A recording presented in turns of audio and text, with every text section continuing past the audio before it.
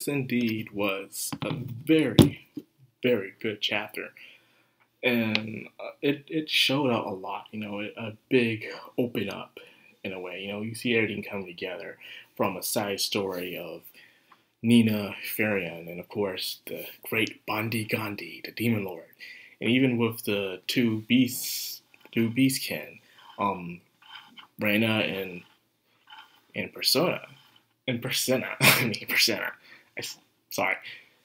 You see that everything comes together, and then this one event is happening, in Mushoku Tensei.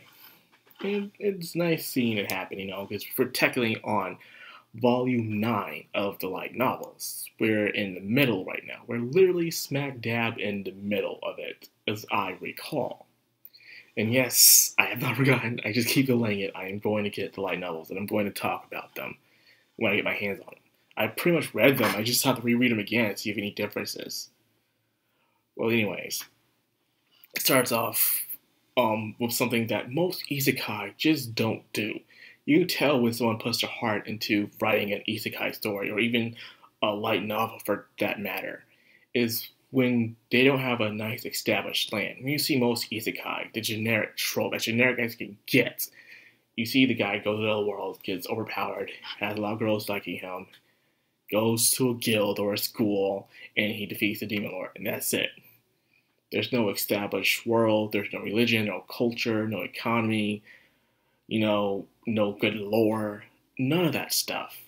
So when you have some isekais that do that, like Ascendance of a Bookworm, ReZero, and stuff, with some good backstory, you can tell when someone put the whole heart into the establishment of the world. So even with Mushoku Tensei, you see how they even had a great establishment with the Beastmen, the Beastkin.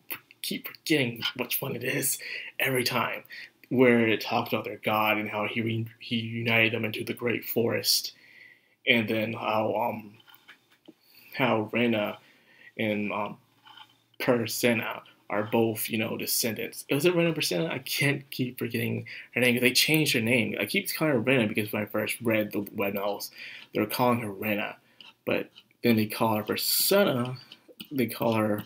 I need to go back and actually look, so I can stop making this terrible mistake all the time. It is. It's Lena. It's Lena. The cat girl's name is Lena.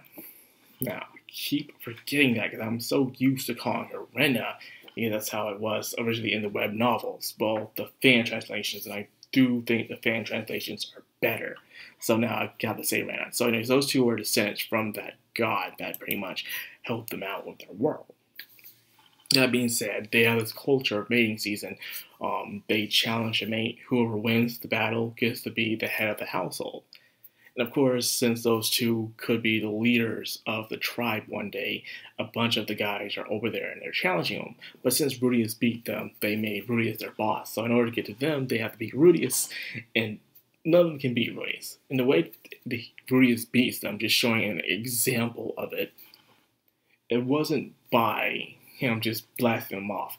Rudius does trickery. He uses his brain when he defeats his opponents. He doesn't just upright just blasts them or just one punches them like you see in most isekai.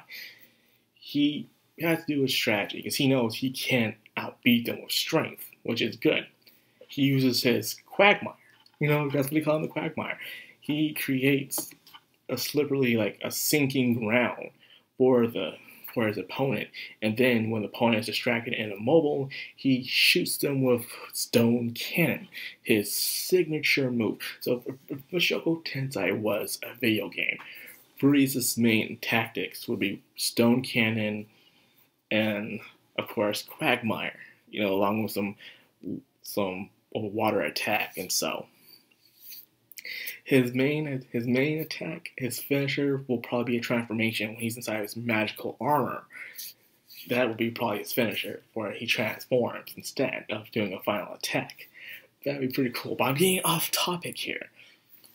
Not only that, we've got to see Bonnie Gandhi and Rena Farian, where she's there trying to get Rudius, but she realizes that not all the mages are there anymore. There are also beast people there now, and because of that, she's having this different perspective, like, oh snap. So she's thinking Rudy is this very strong dude, which he is, but not in the way she thinks he is. Rudy is strong in his own way when it comes to his brains, as you can clearly see. And there's something that they did pick up really well on in this series, is where most mages are physically weak, except for Fairy Tail. In this world, most mages just study and they use magic, and that's it.